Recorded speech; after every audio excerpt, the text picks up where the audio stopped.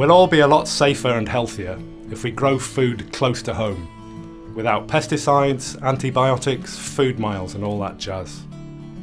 Aquaponics can help us do that, without breaking the bank, without relying on fertilisers, without polluting watercourses.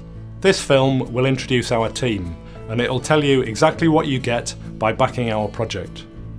But first, you might be wondering, what is aquaponics and how does it work and why does it matter? Aquaponics grows fish and veg in the same closed loop.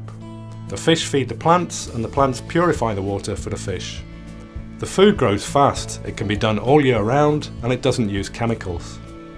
WeGrow brings automation to aquaponics systems through open source electronics and system improvement through data sharing and community building.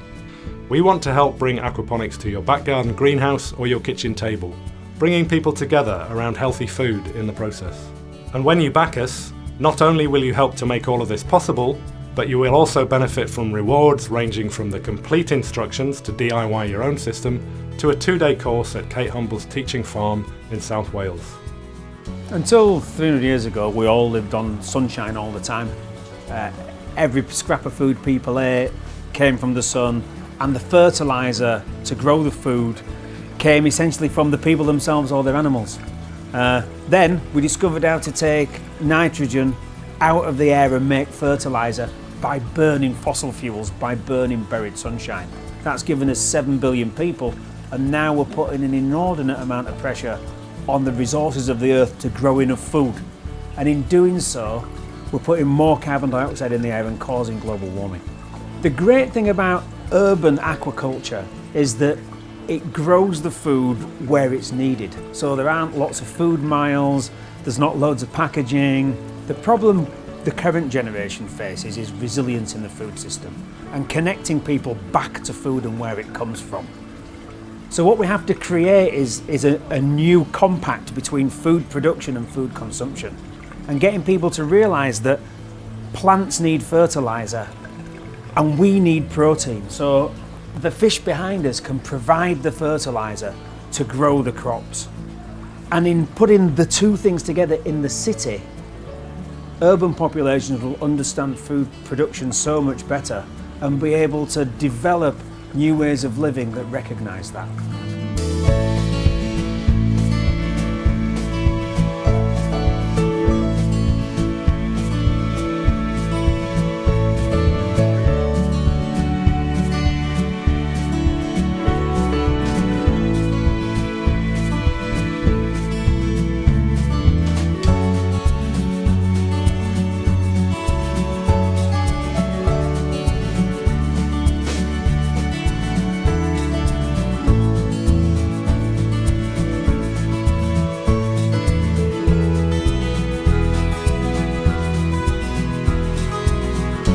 The food we eat is one of the key elements to how we live our lives. So aquaponics in urban settings is fantastic. It's a technology that can resolve lots of problems. Incredibly efficient. Such a clever idea and so important. It'll really make a difference in our attitudes for future generations. And that's a really great feeling. The open source tech that they're developing is just phenomenal. Extraordinarily revolutionary food producing system.